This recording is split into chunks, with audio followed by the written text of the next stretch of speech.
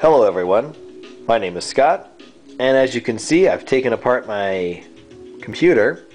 I have my motherboard here along with my CPU cooler. I have cleaned off the thermal compound on each of them and I'm preparing to lap them. For my sandpaper I'm going to use 220 grit, 400, 600, 1000 and finish up with 2000 grit sandpaper.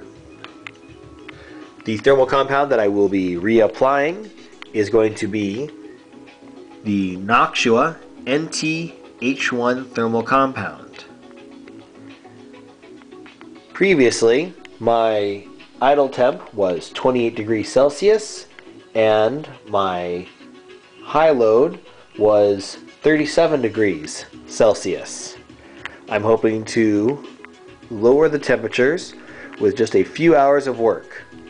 I'm hoping that it will take me about an hour and a half to do the CPU and an hour and a half to do the Noctua cooler.